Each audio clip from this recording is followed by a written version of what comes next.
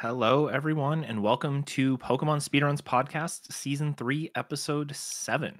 We've got a great show for you today.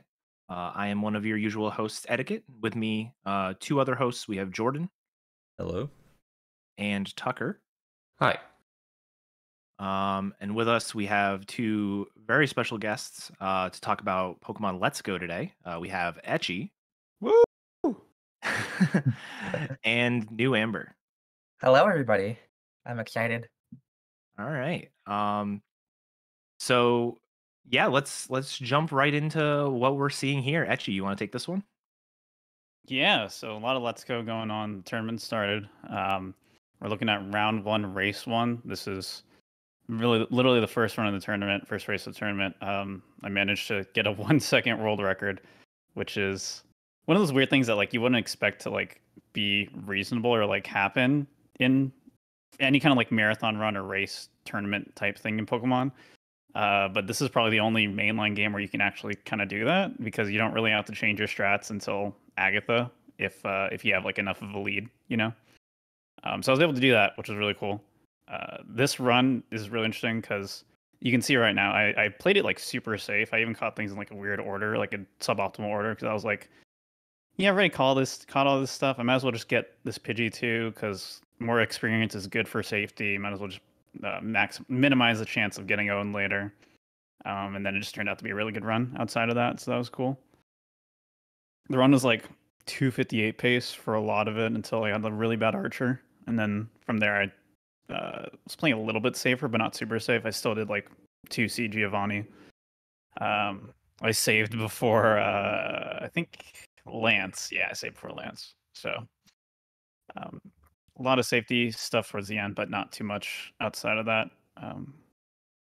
And yeah, I was able to just kind of get away with a lot of things because the weirdness of both like the tournament structure and also just being in a position where I could have enough of a lead to be like, okay, if I did die to like a random crit here, I could still have a lead and be okay. Yeah, I think you mentioned in your the post match about how like two controller Giovanni was something you basically commit to when you do your shop here in Pewter because you either buy or don't buy the X defend. So not really something you had a choice on. One of those things I'm just gonna be locked into for every like tournament match, even though it does lose a few seconds. Not much I can do about it, but that was basically the only safety strat I was like forced to do during the run. So that was nice at least. You can flip to the Archer fight because it's really bad. It's like, what is that, like 210, 215 in, something like that?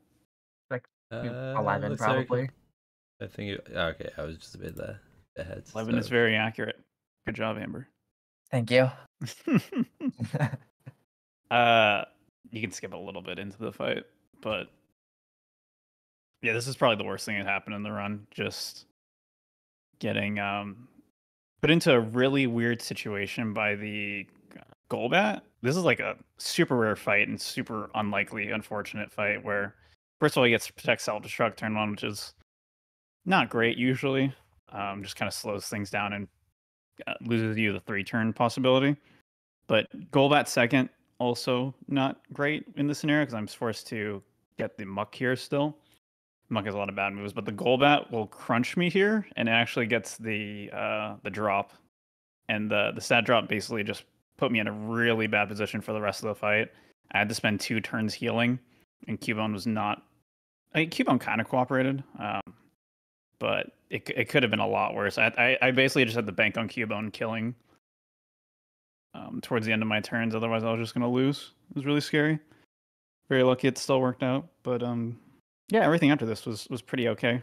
Can't complain because it was still good runs.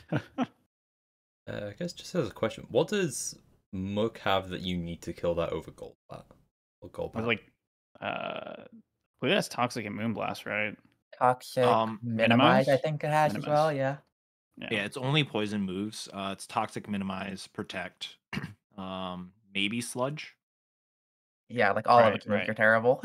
Yeah, no, the Minimize is the nightmare scenario. You just don't want to see that at all. Also, Toxic just adding way more time loss to the fight. I'm actually dying because of the way this Raticate is super aggro usually. Okay, fair enough. Yeah, it was cool. It was really shocking to get a run like this on the first race. I was really happy with how it turned out, even though it was just barely a PB. But cool to see that in a tournament run again. Very rare. You would never really see this in any of the other games. So that was cool. Hopefully we can see more really good runs throughout the tournament.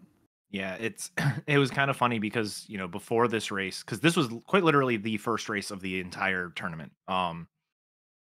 And before the race, and even like continuing onward, we're always like speculating, oh, what's going to be pot 1 time? What's going to be like the cutoff for different things? And one of the topics before was like, what's going to be the best race time?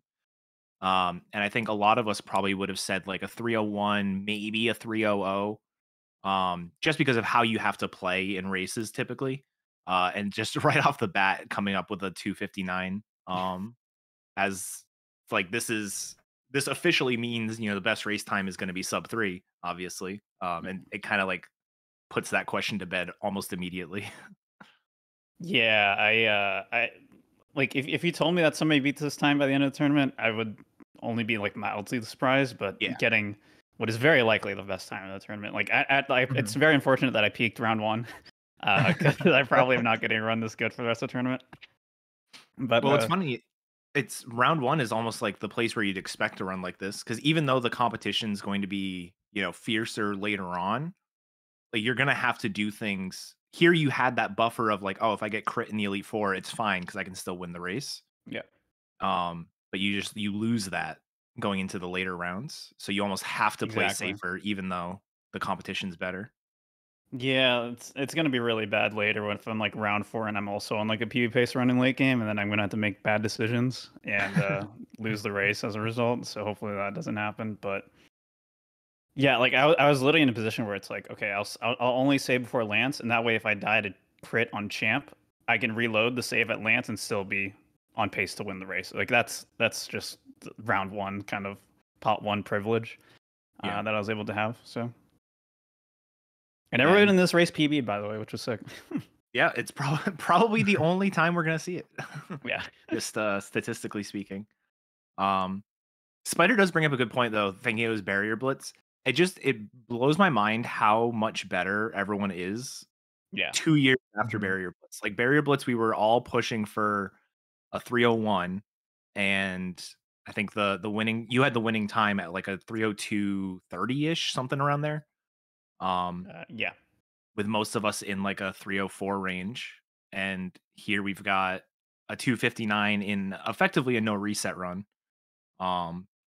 And even Amber yesterday getting a 301 in their race was like, those are just times you don't expect if you're looking at this 2 years ago. Oh, for sure. Yeah, it's a lot of the things that have happened in the like, it's really funny because I feel like since Barrier Blitz, there have been a lot of strat changes, a lot of improvements, optimizations, and all that.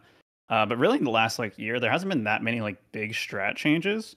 The biggest thing that's happened is learning the catch rate formula, which has allowed everybody to do much faster catches and be a lot more aggressive with just how fast you're throwing and like cutting experience when you need to. Because a lot of the time save that we're seeing now from all the runs is just people realizing they can throw away faster. People getting better at cycles as well, just getting better at the game, catching out of attacks faster. Everyone's just getting better and better at it, so it's super cool to see. There have been strat changes for sure, but there's nothing like major, I would say, compared to like between Barrier Blitz a year ago versus the last year. So it's super cool. Barrier Blitz was 2 years ago. It was 2 years ago. Yep. The first 301 was basically like right around now, because it was right after Barrier Blitz. Yep. Wow. Time has happened. Time has happened. Time does pass sometimes. All right. Anything else you want to point out about the record run here? I'm trying to think if there's anything else weird that happened in the run. I got a Chansey, I think, right? Did I? I think you did. I feel like I probably did. But I didn't need it because I had like a ton of experience going into Brock because I got Bulbasaur, Pidgey, Rattata, some were glowing, stuff like that.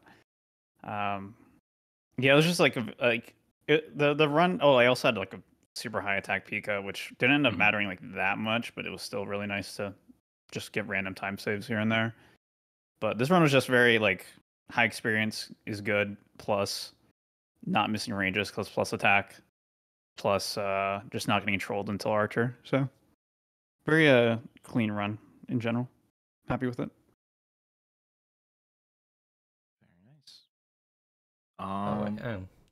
I think did you get a Charmander in this? Well, did you get Richard? I don't know. I just missed the tracker because it just flashed. Yeah, hang on. Yeah, I could just. Yeah, just scroll the video. Yeah, we can find out. It does not like me going backwards, apparently. I actually haven't like I rewatched this run immediately after it happened, and then I didn't look at it again. I didn't even try to like recreate the splits for like my own split file. I just been running against the old PB because I'm lazy. I don't even know. I don't remember a lot of things about the run. Did not like me going backwards. Oh, this is what happens when technology. You technology. I don't even know why he's doing this. Yo, is Elon running YouTube now? What gives? Oh gosh. Literally the only thing I remember was us giving you crap for misclicking the Fury attack on Rival 4. Yeah, oh yeah, that was bad. Yeah. Yeah, I don't think in general my execution was like that great this run either. I made a bunch of little mistakes like that. The Fury attack one was really bad, but there's both a Bulbasaur and Charmander. Is there Chansey on there? Dang it. There was Chansey, yeah. There was, okay, cool, yeah. That makes sense. But yeah, in terms of RNG it was pretty clean until pretty good, I would say, until Archer. So yeah. That's it. That's all I have. All right. Yeah, so we have a couple of other Let's Go runs as well. The next one here, this was just maybe like a week ago. Amber, do you want to take this one? Yeah.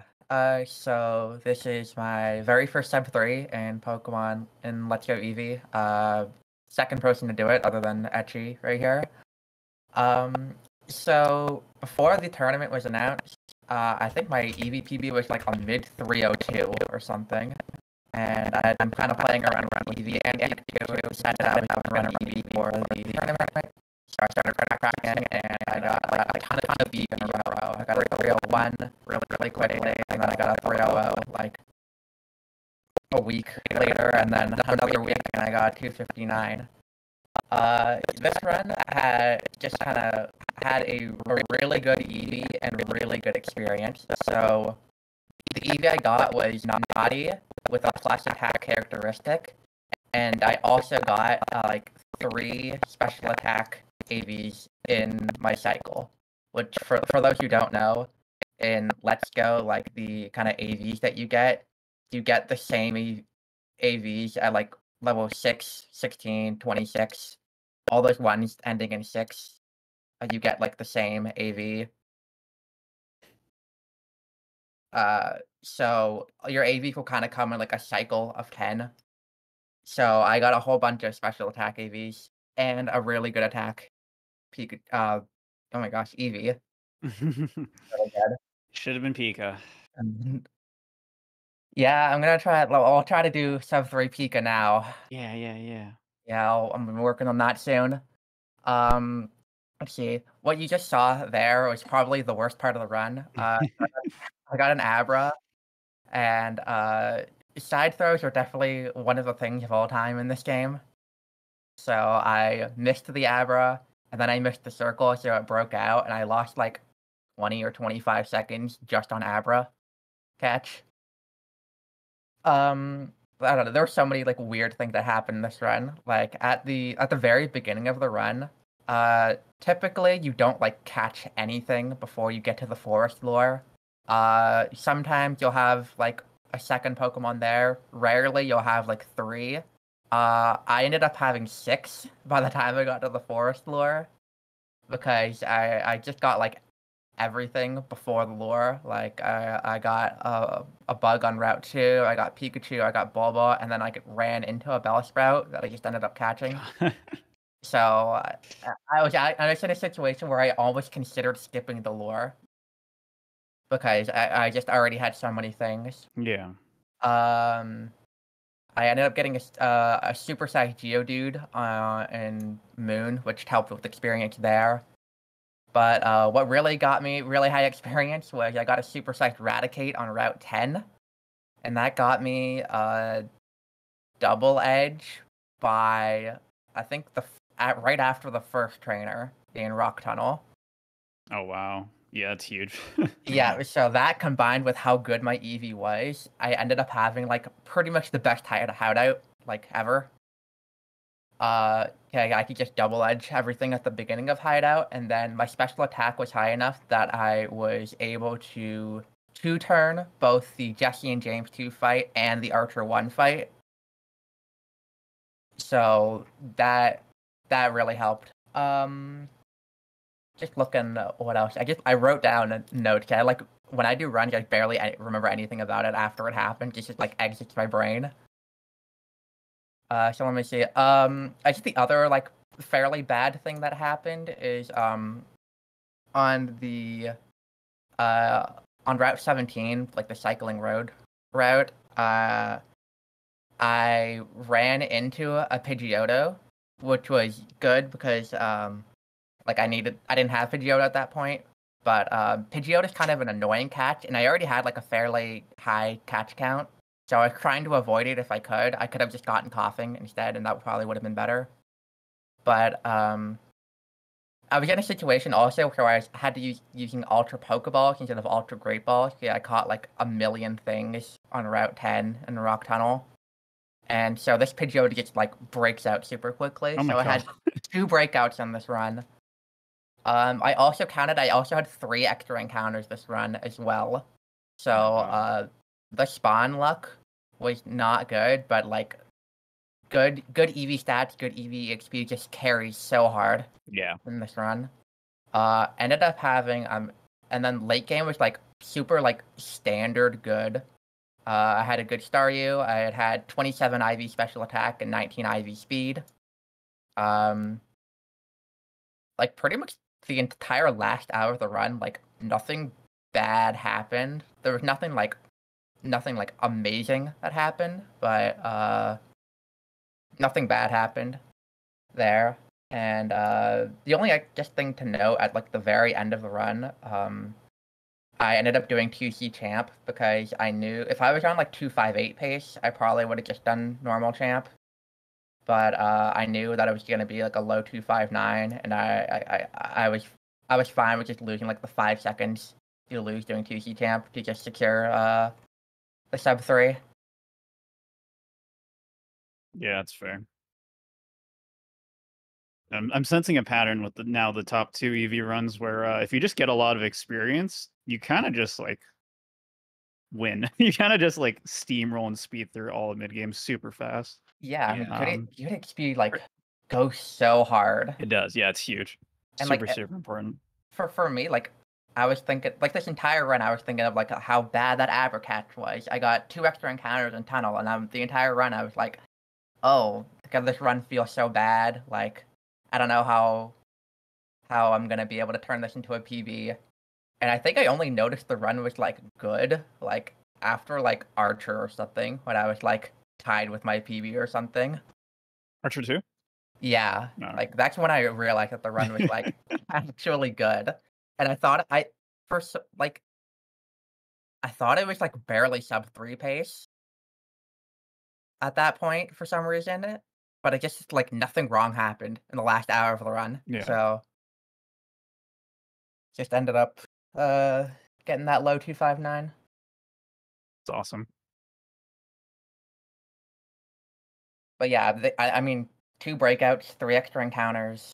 Like this just goes to show that like I mean, when Etchy first got that 258, I mean, I feel like we all thought that was such an untouchable run. Mhm. But now, like looking at this, it feels so much very doable to beat that Mhm. time. Yeah, it's like even when you're trying to explain, because there's always the age-old question of which one's faster, Eevee or Pikachu, and I think it's still very much up in the air. Mhm. Pikachu. Well, there's 2 Pikachu, unless Eevee you get times. 10 million 258. experience, then Eevee's Yeah. better. But no, what I was gonna say is like, we always would have like, Pikachu is probably faster. The current Eevee record is faster, but it like kind of doesn't count because it's kind of a fluke. Like Etchy's a great runner, but like the run itself had like such weird stuff happen.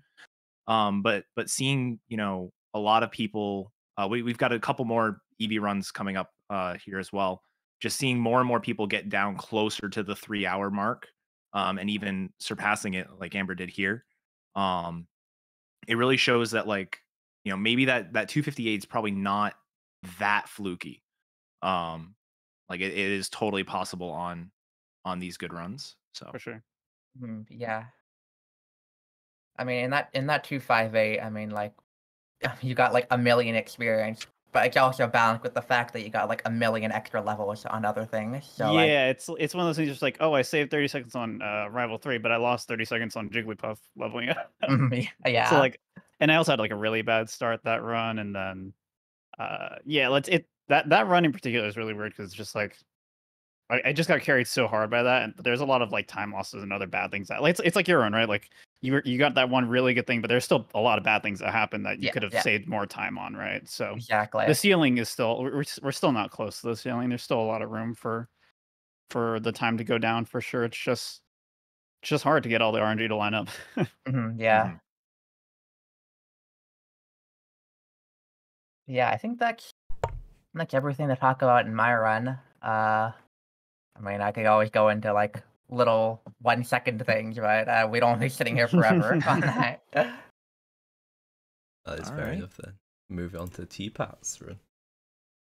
Yeah. So this is T-Pat, another run from like the last week or so, getting the new third place with a 3:00:57. Um, I didn't have a chance to watch this run, but in T-Pat's words, didn't think this run was really possible due to the okayness of the early and mid game. But the end game really saved it. T-Pat's been on some really good pace runs. He had another 3:00 mid pace run that died to missing a range on Champion's Marowak, which is a range that you don't ever think about. Um, and then another one that it was a 259 pace run that died to Sabrina. It was a misclick on Sabrina. So like definitely had a bunch of runs leading up to this one. But yeah, ever since T-Pat switched over to digital, from physical to get ready for the tournament, he's definitely been PBing left and right. I think it went from a 3:04 on physical now already down to a 3:00. You literally took the weights off. Yeah. Yeah. But yeah, like just having me scrub through this run real quick. Catch count looked pretty standard. Was this a Chansey run? This was not a Chansey run. This was a Clefable run, I think. I do And I see do a see a Clefable. Clefable, yeah. Yeah. And I also see some other interesting things. T-Pat's been a huge proponent of catching the second stage Pokemon over on Route 10. It's really good for experience if you can do it right. Yeah. And Mhm. I can see in his later catch route that he has a Nidorino and no Nidoran male. So probably caught Raticate and Nidorino there for a lot of experience. If I remember right, actually, now that I think about it, I think he told me that it was like a glowing Nidorino. Oh yeah, that's really good. Huge. A lot of experience. Yeah, That's actually another good point too. So I mentioned earlier, like a lot of the time saving the last year has been just us catching faster because we know the catch rate stuff. But a lot of it too is we also just have way more XP than we used to because now we're like way more confident going for things like Raticate, Nidorino, Chansey, Clefable. All those are so much more reasonable catches now because we know that double Great Ball actually improves odds pretty significantly. So things that like used to be scary, like even things like Graveler used to be pretty scary, and now you can guarantee it if you want to use the Raspberry. Yeah. Which Yep. was just not even like before you used the Raspberry and it was like 80%, right? So stuff like that. So less breakouts in general. You're getting more first balls.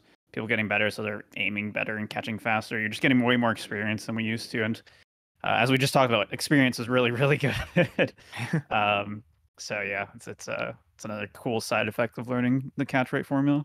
Yeah, and like knowing that it's so much easier to catch, like particularly Eradicate, knowing that it's so much easier to catch that makes it so that you like feel more comfortable catching Rattata early, which means that you'll have higher EXP in the early game. Yep.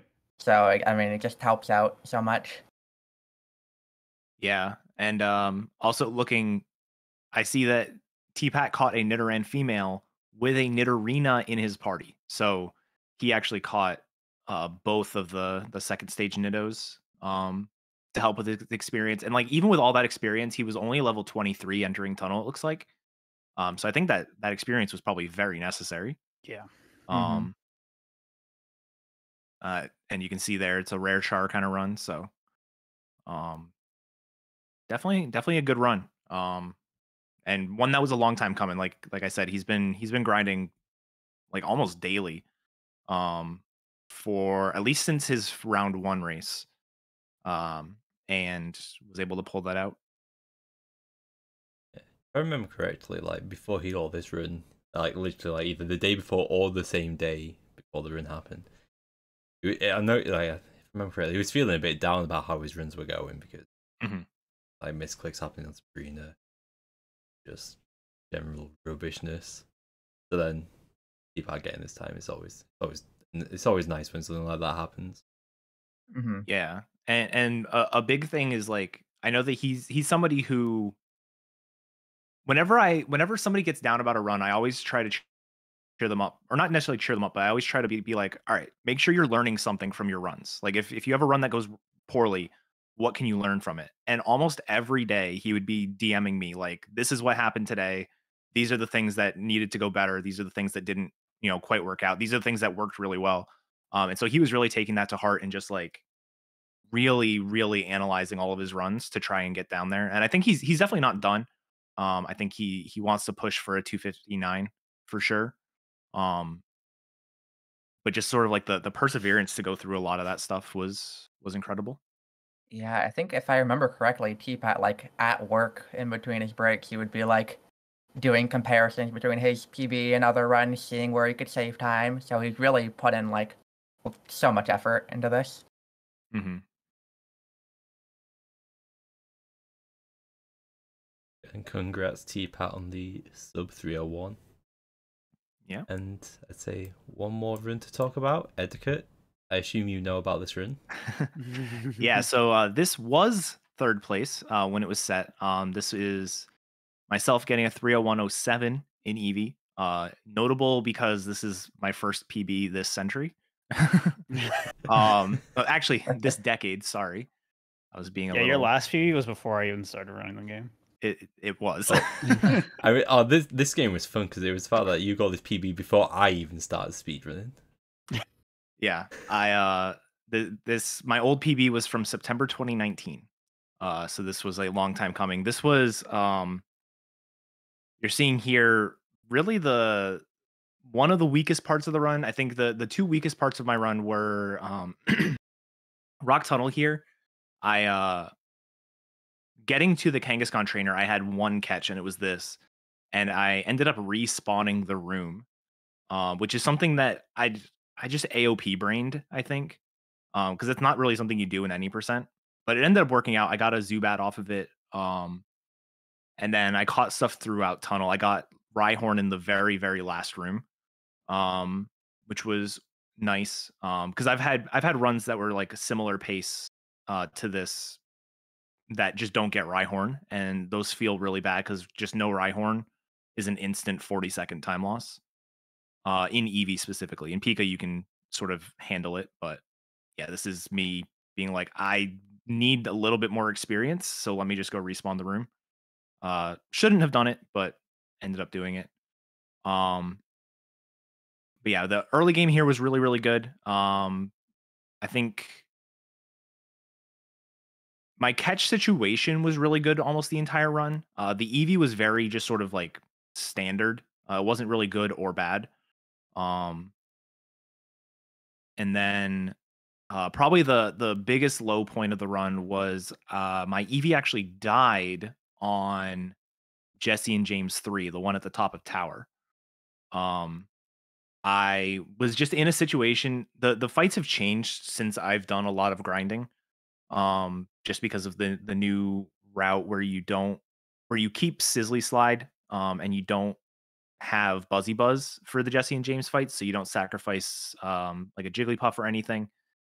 And I was just in the situation where I got I think it was Glare and Sludge into Eevee on turn 1, and I ended up healing the paralysis instead of healing the health.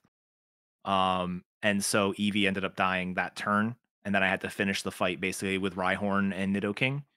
Um, I think I timed it out, and overall it lost me about 45 seconds. So it still wouldn't have been a sub 3 with it.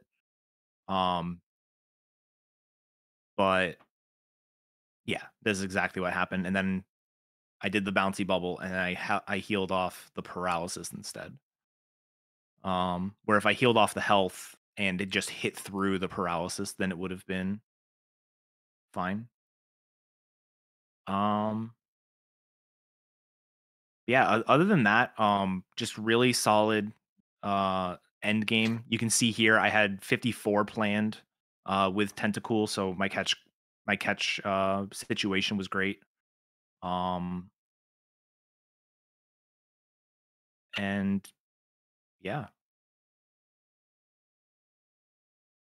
Yeah. Yeah, it was just like I said, it was just a really, really solid run. Outside of like that sort of 20-minute section, I guess 30 minutes from tunnel through here. And I definitely want to push further. But this was I spent most of my time actually doing races and no reset runs. I think I only had like since coming back to the game, I've only done like 3 or so days of actual like grinding. And I'm otherwise occupied with other games at the moment, even though I have a tournament race to prepare for on Tuesday. So I'll be back to, try to get a 300 or a 259, but for now I'm just happy enough that I was able to actually PB after 3.5 years. Yeah, big GG's. And next up, we have Eddaket's DK64 Rando PB. Yeah. But yeah, I think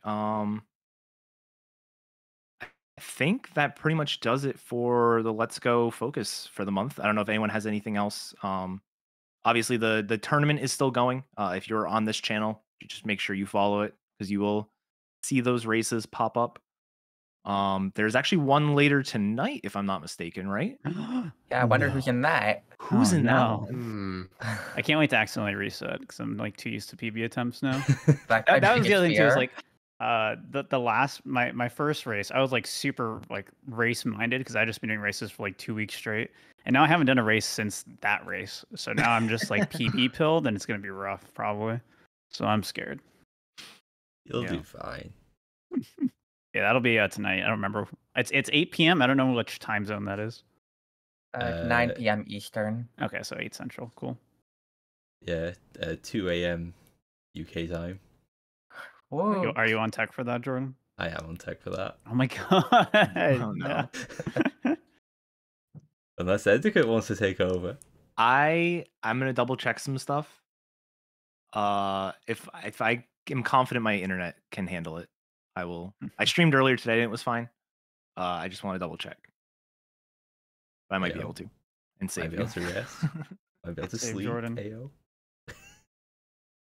But yeah, I guess with that's in the focus. I think if there's anything specifically, I guess there's one thing actually, because once we are on the topic of Let's Go, there has been a lot of other really good runs that happened this month. Like I think on the Eevee, for example, other than Etchy's world record, I think the entire top 7 has they're all new PBs from the past month. That and then surprise as well. Wow. Yeah. And then on the bigger side, obviously Etchy getting the world record, but there was also some very solid PBs there as well. So that's that's just what you get with the tournament, I guess. Yeah. Yep. Just looking at this list, so Amber in second, T-Pat in third, myself in fourth. Ergote got a 301.28, which I feel like Ergote had like a 307 when the tournament was announced. Yeah, like 307 or 308 or something like that. Randall, who was basically in the tournament vicariously through us, wasn't able to participate himself. Kick and Run got a small PB. Yeah, there have been absolutely tons of PBs. Headbob PB'd. Headstrong got a new leaderboard PB. Triv, like, yeah, just a ton of people have gotten PBs lately, which has been awesome. And Just almost as- all of them on Eevee, just gonna say. Boo. Yeah, just as a quick question, is Eddaket the top European runner now? I think My so. brain says yes. Unless, because Science PB's not on there, right? But it beats Science PB. Does so, it? Yeah. Oh, wow. Yeah. Oh, wow. I didn't remember the time for Science, but that is very impressive. There's no 302s anymore on the board. Holy moly. Oh yeah, that's something else to bring up too. So round 2 started yesterday, right? Yep. And that was like probably the most intense race of the tourney so far. We had Ergote and T-Pat basically neck and neck lined up, just like perfectly synced up several points in late game. Super close race. Super exciting to watch. I think we'll have a lot more like really close races too this round and going forward in general. So it'll be a lot of fun. Yeah. And almost all of the races are going to be from Tuesday onward. We've got, like we mentioned earlier, Etchy versus Aspect versus Joker is tonight at 9 Eastern. And then the next race is on July 4th. And there's a race on the 4th, the 5th, the 6th, the 7th.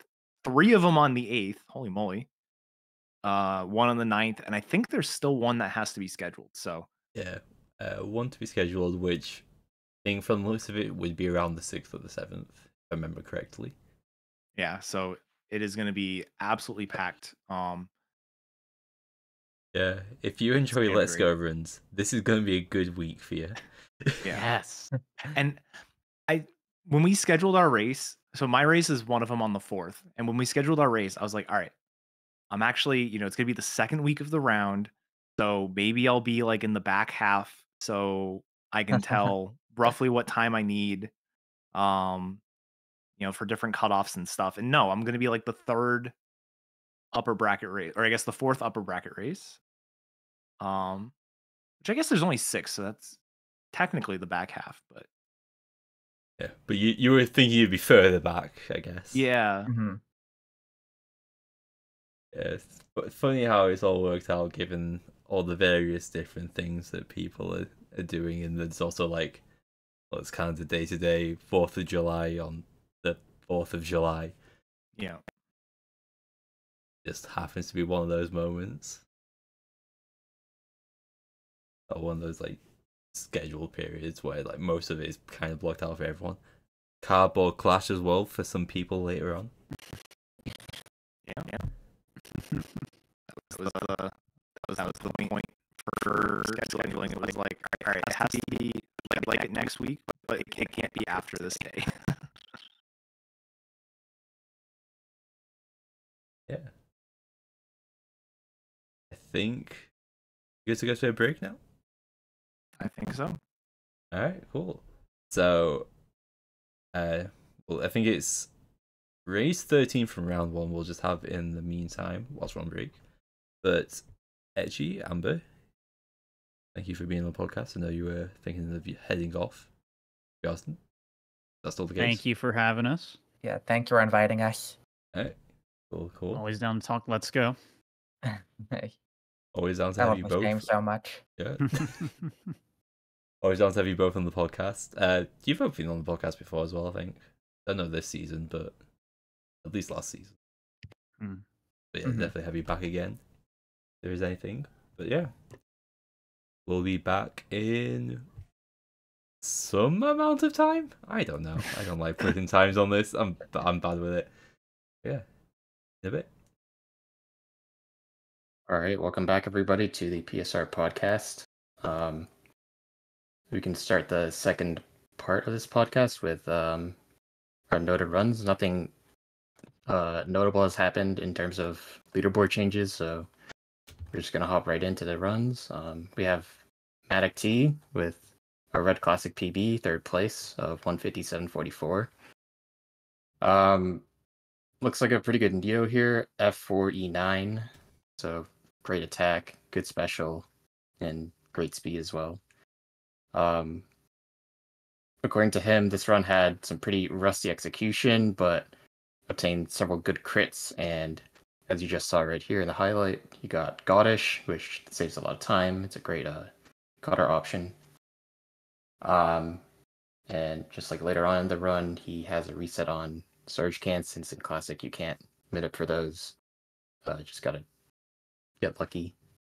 And other than that, it just looks like a pretty solid run. It really just picks up steam here when he gets Goddish, and not too shabby after that, considering he has a really great Nito. Didn't go for Sylph Bar, but did YOLO Champ for, I'm guessing, the 157 clutch. So that's that. Congrats to Matt. This is probably something I should have checked beforehand, but with like third now being 157.44, how close is that to like world record? I guess at this point. That's a good question. I know 157 was like his goal time. I was there like during this run in voice chat, but I think world record is still the 156.29 by Xarian. Okay. So yeah, 156 is like kind of the last minute barrier before you get to record. So a lot of runners just settle for the 157.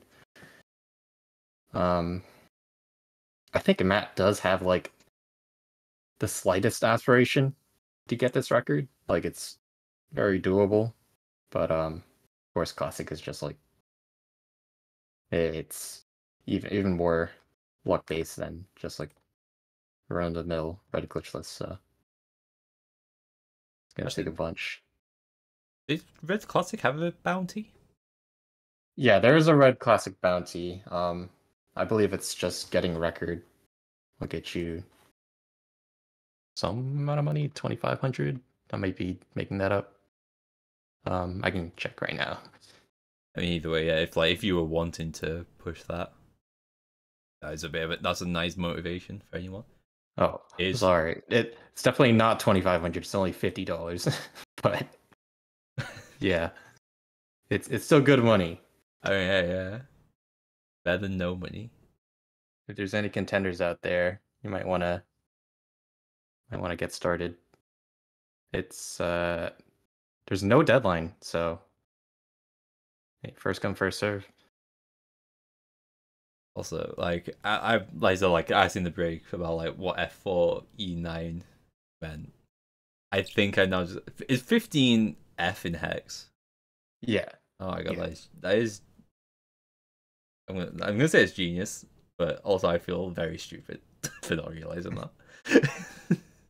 Yeah, it's like the 4 and the 9 in the defense and the IV calculus. Like, wait.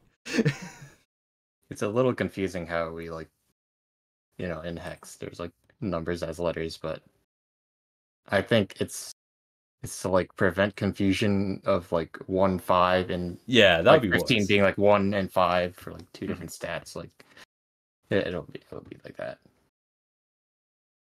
Yeah, but I understand why you do that. But, 1,500 for world record by the end of the bounty per sources per 1,500 in chat.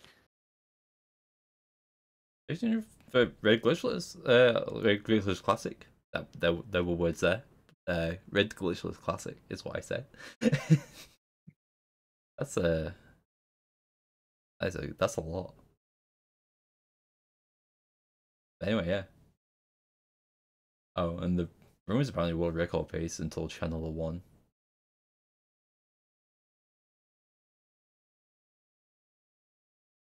So, okay, yeah. I mean, like, if you really wanted to go for it, I don't know if you. Well, I know Tucker just said that your aim was what a 157. Matt, but I mean, if you clearly got the ability, if you were on a world record pace. Yeah. 100% has the ability. Yeah. Very I guess good maybe player it's in that. it's whether you have patience and the willing to put yourself through this. Because world record grinds are very tough. That's right. But yeah, I think that's probably rounds everything up. On at least for this run.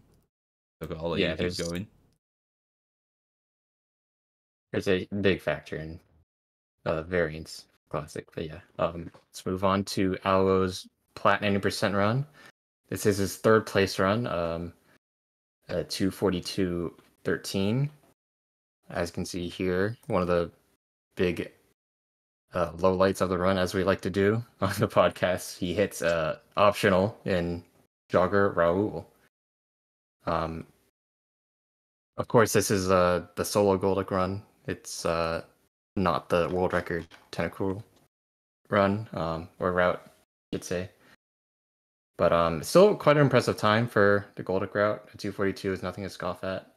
From what I know, like a 2:40 or a 2:41 would be like a really satisfactory run for Goldic.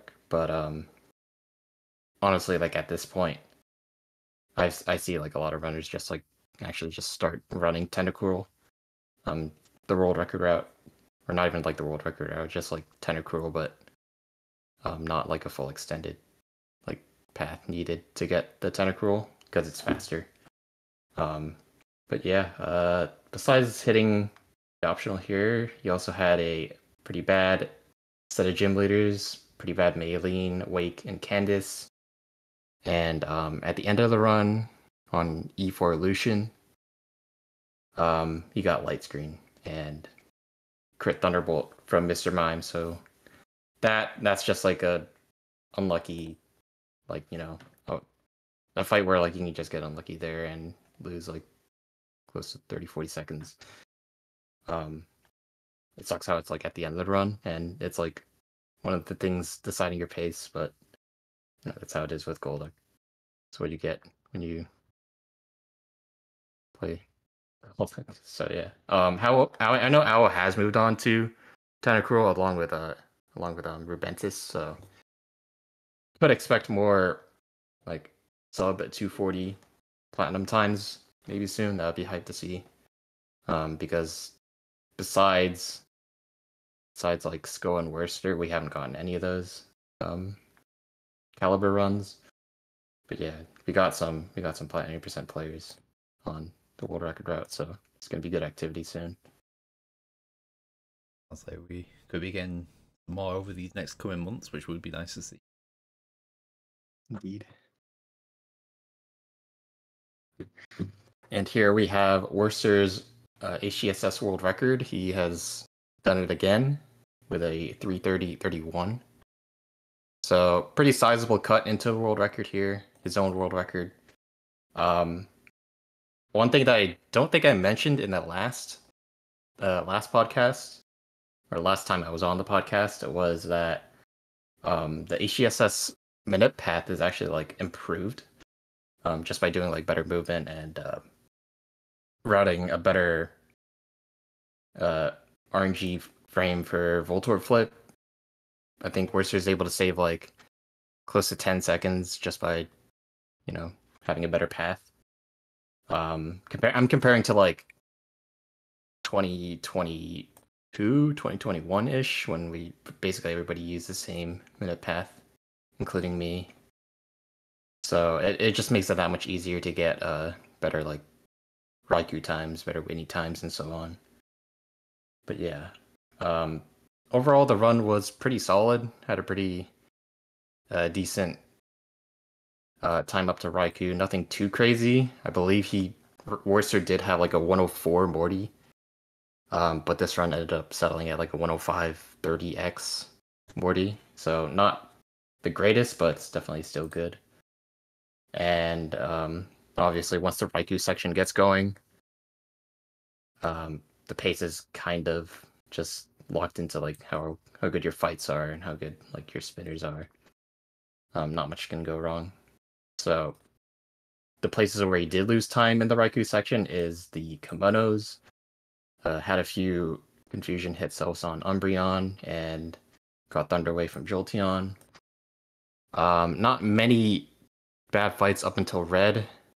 I just got like a couple of protects here on Koga's Fortress and I think Brock's Amistar. And then at Red, he was on 329 pace, but he got some pretty foul Blizzard luck. He didn't get any misses from Blizzard, and he took like maybe like 5 or 6 of them. And he even got a freeze on Blastoise, which I think was just highlighted here. So that costed like probably a minute on his best like Red fight that he can do. And that also costed 329. But other than that, still a good time. He's happy enough to put HCSS on the back burner for now. I think he's like planning a run for Fire Red Leaf Green for like ASM, an Australian marathon. But yeah, I'm pretty sure he's probably gonna come back sooner than later for 329. But he's happy enough right now, considering where the competition's at in HCSS. Sounds good. Thank you for going through the DS stuff. No problem. Right. So, on to Pokemon Sword Get Urshifu. And I might as well take this over for this bit. I've been looking into this run for like the past week or so. But go for it. Yeah, so this is Power of Two Fists Get Urshifu, Zypotic with a second place time of 1:23.48. This run could have very easily been world record. It was just slightly unfortunate in the sense that Zypotic didn't really know what to do in this section when you get like a extra large candy, which off the top of my head it's a 5% chance of getting that behind the mayor's house. It's something like 5 or 10% in that range. Very unlikely. So there's not really much that you know about. So you may have noticed quickly he was using Rock Smash. You don't typically you teach over Rock Smash with Brick Break. I think you get that level 24 for Kufu. It's 5%. Okay, good. I remember that. But yeah, so just kind of unfortunate. I think you also teach Aerial Ace for the final fight against Mustard. And it's just it's like very quick if you know to use that, but given that when I use Rock Smash, that'll lose a couple of turns here and there. Just with it being a 40 base power move compared to 75 for Brick Break. I think, right, Eddaket? Should be 75. Yeah, 75. 75, yeah. So that was that. One interesting thing as well, didn't make a difference in this run because I think it's a fairly low chance of getting it. But there's a slightly different candy pathing route. Try and get to that after Peony here. So like because this run now with the candy route, you go to the Crown Tundra. There's a few EXP candies are lying around, like I mentioned, the extra large behind the mayor's house. That's like the furthest one away. But just a bit earlier, there's like one. As you I was going to say beat Peony, you lose to him. But as you lose to Peony, if you go to like direct left, there's a guaranteed medium candy. But in these two spots that Zypotic went to, there should be a fairly low chance of getting a Dynate, which you can then go into like the max lair where you do the Dynamax adventures, and you can pick up a large candy. And that can be used for Kufu. It's just an extra thing that's a bit more consistent for runs. This is, well, I mean, getting an extra large candy would be quicker than doing all that. But given that it's only a 20% to get either a large or an extra large in that singular spot, and you're kind of relying on, or before at least, you were kind of relying on that, you can get to do a lot more runs this way, and doing more runs tends to eventually equal world record, or PBs at a minimum. So that is very helpful. It's also slightly different to the Don't Get Urshifu candy pathing.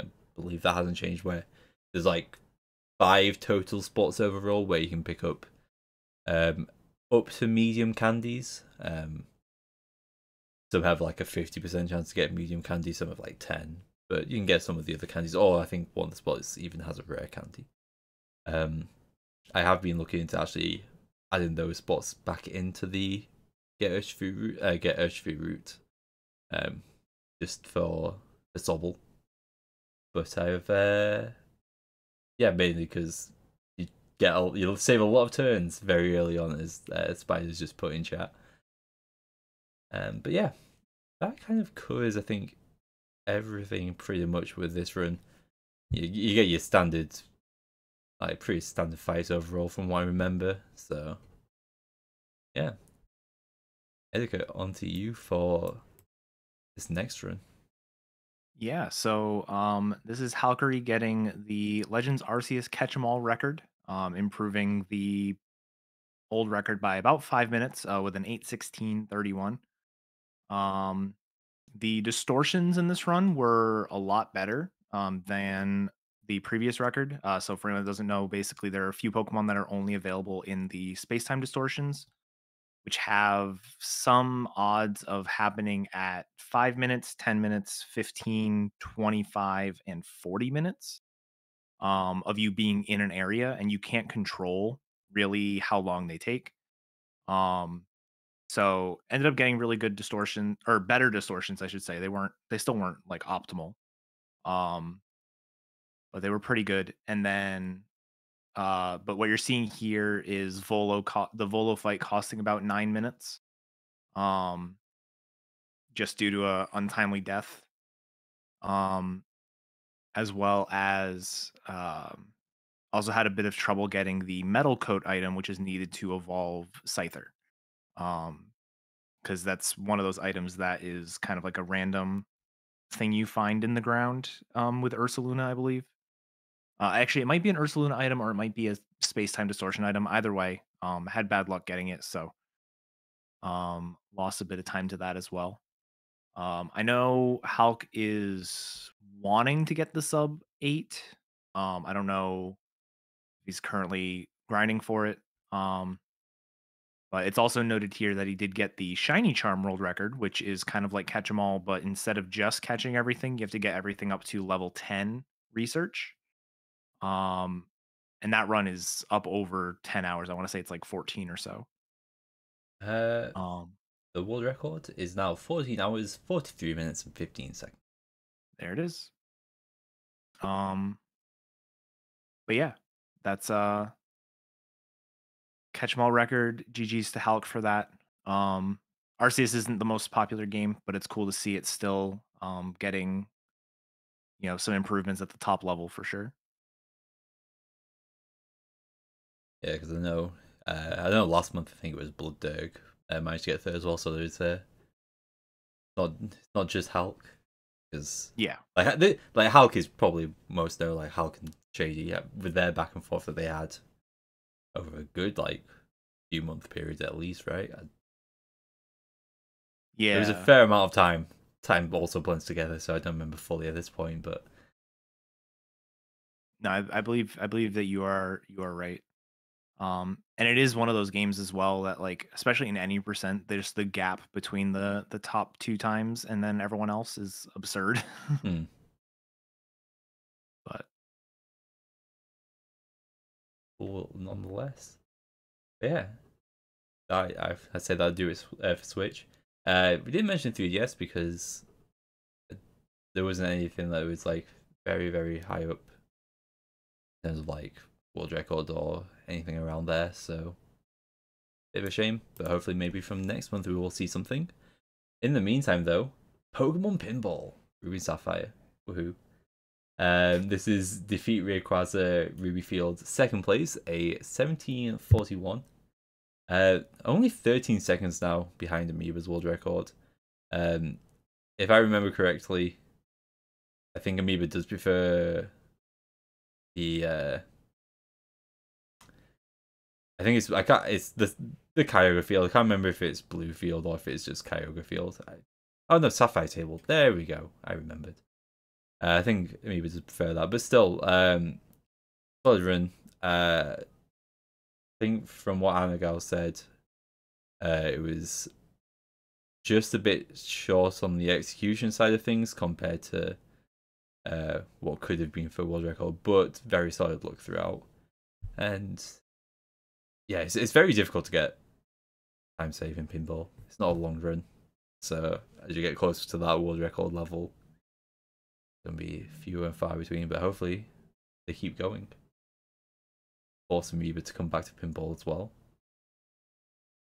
But yeah, that was pinball. We also have a new emulator world record for Pokemon Colosseum by Sammy Lamy. Yep, Sammy Lamy. I don't know what, my brain just forgot words for a second when I was reading that. But this was a 3:29.57, which is the first emulator world record under 3 hours and 30 minutes. And includes Quilava dying to Espeon using Confusion. So that was the main thing to note. But so congrats to Sammy Lamy on that. Another been the past few months have been getting very solid times. And yeah, accumulating this. I don't know if they're going to keep pushing to try and get it further down, or they're going to play other games or not. But yeah, well done. And then finally, last but not least, we have our eponymous Mystery Dungeon world record for the month. Explorers of Time beat Darkrai No Wonder Mail English emulator world record in 8 hours, 24 minutes, 31 seconds. I think this is another new lead with a skitty lead with Totodile as like the partner. Slightly slow on the 90% side, meant there wasn't a PB there, but very good post game section. Be able to beat the previous in Polymus's previous PB by 15 minutes. There was also a hello for the PSL podcast in the SLC comment, so hello. And yeah, Message received. Message received, indeed. And yeah, that rounds out the noted runs for the month. So I guess going on to the upcoming marathons, and who would like to take this away? I can do it. Cool. Go ahead then. All right, so marathon runs coming up. First one here, we've got Lady Arcaders Super Showcase 2023 with Dijon Ketchup running Pokemon Blue Reverse Badge Order on July 7th around 6 p.m. British time. The next one, we've got Shine in the Dark with Shifty running Red Any Percent Glitchless Blindfolded. That's going to be on the 8th of July at about 12:30 British time. Same day, a few hours later, we've got Fast Pace for Pride 2023. Trivaria is going to be running Pokemon Scarlet Path of Legends. That's going to be right around 3 p.m. on July 8th. About a week later, Australian Speedrun Marathon 2023. Worcester's going to be running the Fire Red Trainer Tower. It's going to be on July 14th, just before 11 UK time, 11 p.m. UK time. And then getting into some marathons with some like multiple runs in them. We've got RBG Limit Break 2023. First up is Corvame versus Sanjan, doing an Omega Ruby Alpha Sapphire any percent race. I'm assuming they've done in the past Omega Ruby versus Alpha Sapphire, so that's what I'm assuming this is going to be. And that is on July 21st. Right around 2:30 in the morning UK time. And then the following day, Halkari is going to be doing Pokemon Legends Arceus any percent. That's going to be on July 22nd at just before 11 p.m. as well. Then moving on to ESA Summer 2023. There are going to be 2 streams. Both of them have some Pokemon representation. Starting off is TTS for Life doing White 2 any percent. That's going to be on July 24th around 5:30 UK time. And that's going to be on stream 2. Cruel, it's going to be running the TCG any percent, no ace. That's going to be on July 27th, about 6:30 in the morning. And that's on stream 1. Later on that day on stream 2, we have 360 Chrism doing the Emerald Map Randomizer. That's going to be a bit after 5 p.m. on the 27th. And then rounding out ESA Summer for the Pokemon side of things on the 28th, just past midnight on stream 1 is going to be Daspharo versus Ava, and that's going to be Pokemon Coliseum Umbreon versus Croconaw. And then one final marathon. It is We Want JSR FHD 8. We've got Quo running Let's Go Pikachu, and that's going to be right at midnight UK time on the 5th of August. Leading off the marathon, it looks like. Indeed, indeed. Also, we do want Jet Set Radio Future HD. Or at least I do. But yeah. On to the cool stuff. I mean, I guess Eddaket, you may as well, like, you're the lead organizer. Yeah. Yeah, so we talked about it a bit during the focus part of the podcast, but the Pokemon Let's Go Pikachu and Eevee any percent NMS tournament is currently underway. We are just started round 2 last night. There's another round 2 race tonight. In about 5 hours, a little under 5 hours. It's going to be Etchy versus Aspect versus Joker. And here you can find the schedule. This is all of the races for round 2. One of them is still yet to be scheduled, but it's likely going to be on like the 6th or the 7th. And all of these races are going to be happening on either this channel or on the Pokemon Speedruns TV 2 channel. So you just add a 2 after the Twitch name. You can follow that channel as well. And make sure you don't miss any of the action. The tournament is slated for 6 rounds, so round 2 is still very early. But the competition, like we already had a pretty big upset yesterday with Ergote, knocking down T-Pat to win that race. So definitely some high intensity action here. Yeah, especially with the lower race as well, like the lower race side of things, because that's kind of a win or out type situation for the most part. Yeah. We really wanted, when we were coming up with like the format, we really wanted to have some sort of double elimination style tournament where we didn't want people to learn the game and then immediately get eliminated for round 2. Or immediately in the first round get eliminated. And one of the consequences of that is a lot of the lower bracket races are very strict in terms of who's going to make it, and who's going to continue and who's going to get eliminated. For the most part, I believe there are 7 races, and all of the winners will move on, and then it's the top 2 second places. So in addition to doing your own race, you're also racing against the other racers in your round. And you'll notice that there's one lower bracket race on the 4th, and then it's just a sea of those lower races from the 5th through the 8th. Like those are all basically going to be determining who's staying in and not. So it's definitely something to watch. It's like the higher stakes are in the lower bracket, but like the upper bracket probably has more room for like upsets and stuff. So it's like you really want to watch both. You really want to watch all the races from both of them. Yeah. Also, if you do happen to be watching, I haven't checked if there's been any new commentary, but if you are wanting to do commentary as well, if you're familiar with the run, feel free to in the Discord or join up in the Discord and then fill out the commentary form link. I assume it's an important links, right? Yeah, it is. Yeah. Or if it's not, I can make sure it is.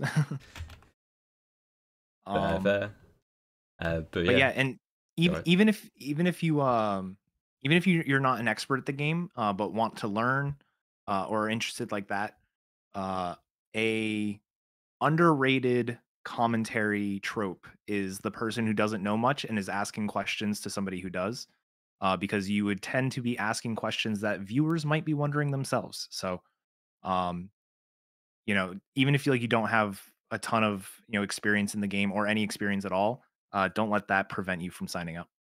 Because if you get paired up with somebody who is really familiar, it can still be a really good thing. Another trope I also like is just pure chaos. So if you want to bring that as well, then feel free. Absolutely. Got a little bit of both in the race that I'm planning to I was gonna say commentate. that'll be a fun race to both watch and to listen to. So Yeah, you all like blocked that out instantly. Yeah. the race wasn't even scheduled yet. Yeah, we were all like watching the draw, and we were like, okay, we got to get the one with Pokey guy.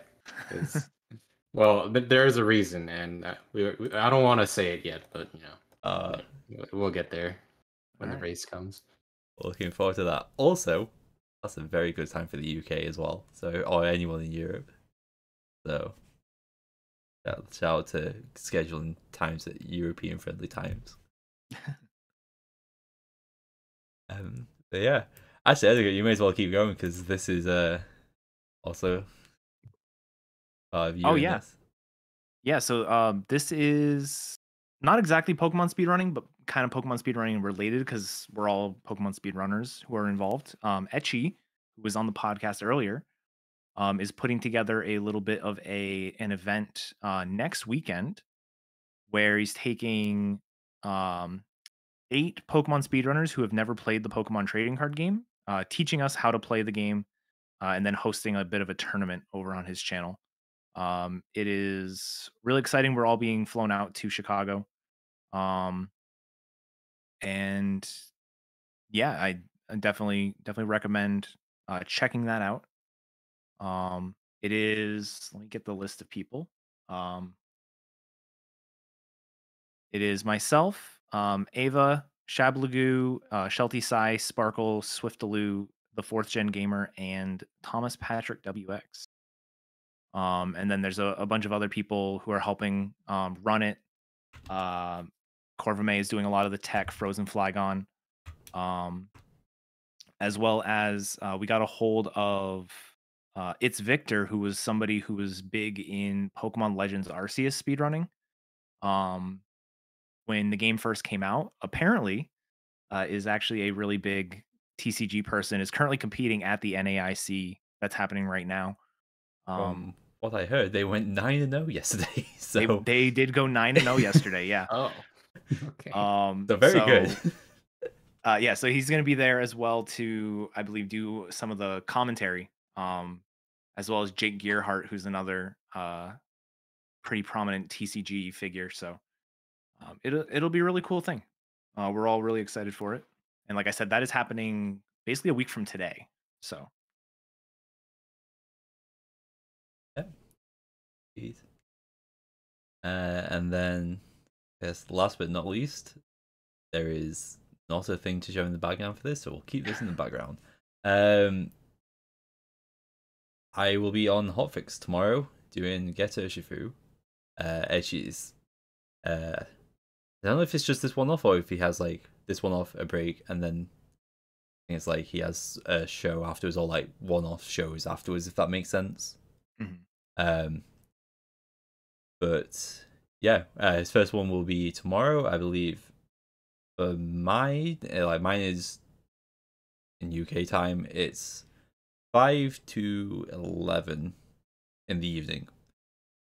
So feel free to join that. If you like Pikmin, you can also watch Pikmin before that. I think that is from 9 PM UK time. But yeah, I should probably tweet about that or something. I am terrible for announcing things. I like putting things out on my end. But yeah, Tower of Two Fists, Get Urshifu, great speedrun. Please watch. And I guess onto the leaderboard roundup, unless there's any other cool things that I may have missed out or forgot about? I can't think of anything. Cool, cool. Me neither. Also cool. So, in that case, if there's anything on the leaderboard roundup, feel free to shout it out. For example, any percent glitchless, 5th place for Grogi with a 1:45.38. Very solid time. It's an extremely solid time. It's a great time, in fact. Wanley in 28th with a 1:47.48. And then just behind, Priya with a... Priya, perhaps. With a 1:48.12. Hello, T-Pat. You're cool. 6th place for El Revolver in any percent glitchless classic, a 1:58.12. Good at being simple in 8th with a 1:58.40. And then Ananan in 11th with a 1:59.51, just getting sub 2. Congrats there. A few 80% runs as well. Jadiwi. They've been grinding 80%, I feel like. I remember that name from past leaderboard roundups. Yeah, Jadiwi has actually been playing glitchless, and within like 2 weeks, he's gone from a 150 to a 146. Oh wow. But yeah, none of his runs have been like recorded. They're just like doesn't have a capture yet, but pretty impressive for such a fast improvement to happen. So excited for Ja to get a cap card. But yeah, I think he's been playing 80% after that. Something like emulator. Yeah. Shout out to SBD Wolf in 12 playing oh sorry, I just read that GBI speedrunning edition. I don't know why in my head I read that as like the SNES Super Tower thing because of the SNES controller. Oh. But still though, fair play to SBD Wolf. I know that the more is the P&D runner for the later ones especially, I believe. So congrats there. Yellow 80% glitchless classic, Venue Light with a 2:03.51. And then also I'm good in 9th with 80%, a 1:25.061. Very important to include that. Someone running gold with Manipulus, good at being simple, a 3:24.56. Not common to see.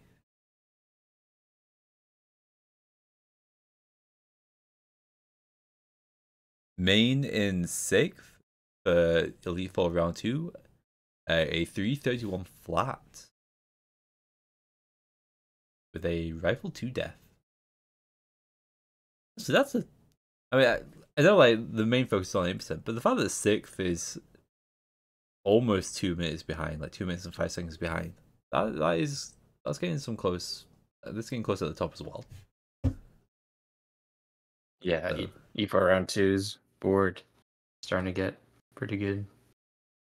Yeah, has the math genius been doing runs of this still?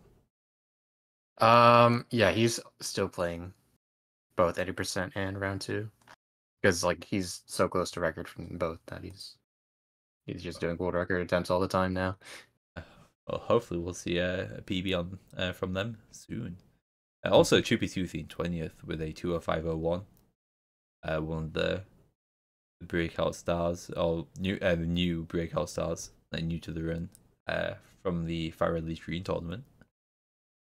The fair play there. Ekman in 3rd on the emulator leaderboard for Emerald. 80% glitchless, a 2:35.54. Just over a minute behind world record there. Mentioned Alwo's run earlier, and Lewis's run, but Line was here in 9th with a 3:36.17. Seeming to just sneak in based on 0.96 at the end in the comment. Tucker, your 4th place run that you removed from the noted runs for the podcast. Yeah, I only want to remove it because it was 4th place. Everything else was like 3rd or better. But yeah, this is a 341 that I got just a few days ago in XY. I was grinding this category for about like 3 months off and on, but I finally got some time to like fully grind after I got back from GDQ, and yeah, happy to get this time. Very satisfactory. I always wanted 341. Yeah. You gonna push a bit further, or are you done with this? I'm done. Alright, X is like one of the categories where it's like super not worthwhile to grind at a top level, and I really do feel that way. Yeah, sometimes it's a lot more fun just to get a really good time and then leave it there. Yeah, Yeah. that's my plan. Second on the Unlater leaderboard in Ultrasun, or Ultramoon, I guess more likely, Daniel0114 with a 7:17:53. Just fair play on finishing that run. It's a long run, right? Especially for any percent run as well. Let's go. Lots of people. I guess the one specifically to mention, like we hadn't already mentioned before, I believe at least anyway for some of these, because I know eddaket went through a few after. Headbob with a 305.33, Truly with a 308.02, Sandy Beach with a 308.51, Fortunate with a 330.44, playing the game at GTQ, I believe. And then 2 through 7. Yeah, 2 through 7, just all PBs. With two of the people even not being in the tournament, for whatever reason. Or for like different reasons, I'm assuming. Yeah. Ed Strong, I know you mentioned as well. Headbob with another PB, 304.03. You know, Matt, also known as King Trubs, with a 307.24. Morgrim, also known as Gavin MBD, with a 307.26. I need to update the thing that I guess the name's on. It's been a while, I guess. Mm-hmm. Oh wait, actually no. If I remember from Matt, I don't think he could get the SRC username. That's why that one at the very least. Maybe the same for Gavin. Also, it's not here because it was literally last night, but Iron actually, one of our usual hosts, PB'd in Pikachu during the tournament race yesterday. So got a 3, basically a better 310 than he had before. So really, really awesome to see that in especially in a race like that. Definitely. And also Phoenix Familiar with a 3:26:15. Also very new to the run in terms of like only picking up just before the tournament as well, I believe. Yeah, she picked it up because of the tournament, basically. So yeah, great to see the improvement. Yeah. Not just being any percent though, all attainable Pokemon. Heart Moon in 20th with a 7:13:53. And then Randall in 5th with a 5:34:16. That 5:05 is a ridiculous time from you, eddaket. Yeah. Yep. That's all I'll say. Yeah, it's just yep. I saw the clip recently. I was going through my clips for something, and I saw the clip recently of my Route 15. I literally open my menu before I go on to 15, and I'm like, all right, needed really like a decent pincer, and then we're on good pace. And I walk out of the thing, and there's a pincer right there. And I was just like, okay. Nice 1% encounter in my first 3 spawns on the route. Stole everyone's pincer look for the next 2 years with that. Yeah. It's the kind of run that I will not attempt to beat. Like, I've never had a run. I've had runs where I'm like, I don't want to try and beat, but I've never had one where it's like, I cannot try to beat this. It just will not go well. Yeah.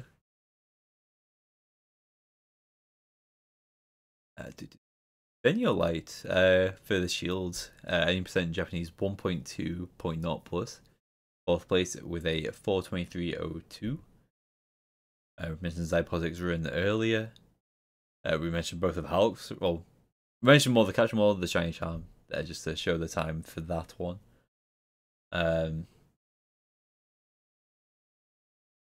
So yeah, Scarlet and Violet.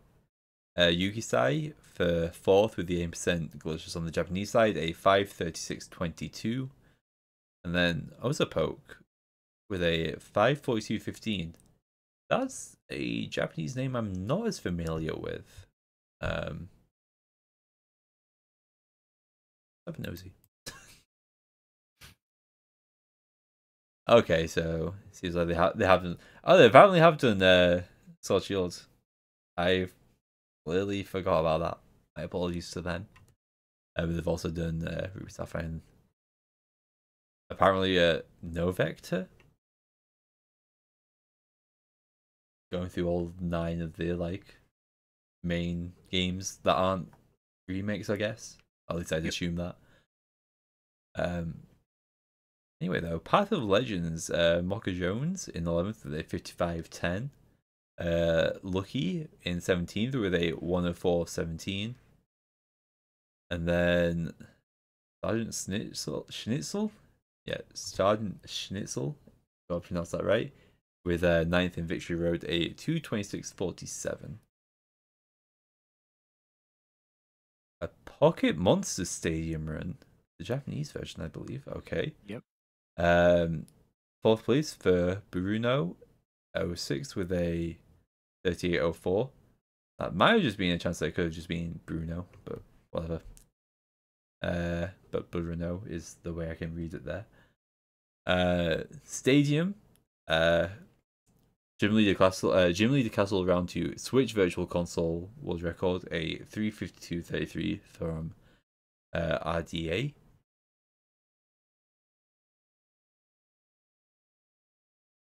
Third place on Switch for Sailor's Arclis, a 22.19.